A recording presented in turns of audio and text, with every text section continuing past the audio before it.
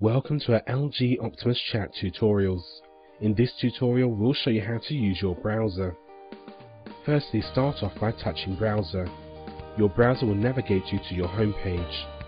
Double tap to zoom in or out of the web page and use your finger to pan around the page. You can also use the pinch gestures to zoom in or out of a particular area. Touching and holding a picture will give you the ability to open the link in a new window and even download and save the picture to your gallery. To navigate to other pages, please tap on a link.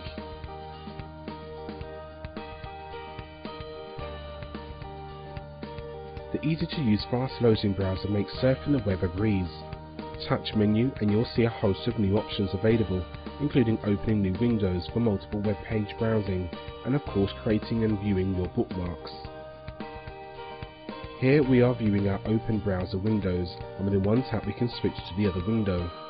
Adding bookmarks is also a breeze, because when we touch menu and then select bookmarks, now touch add on your desired page and then touch OK to save, you have just created a new bookmark.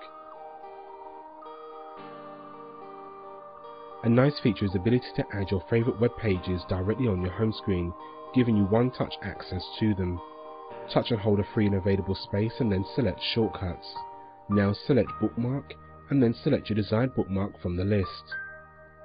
Or maybe you prefer to have a list of your bookmarks freely available. This time touch widgets and then find and select bookmarks. Here we now have a nice overview of all our saved bookmarks.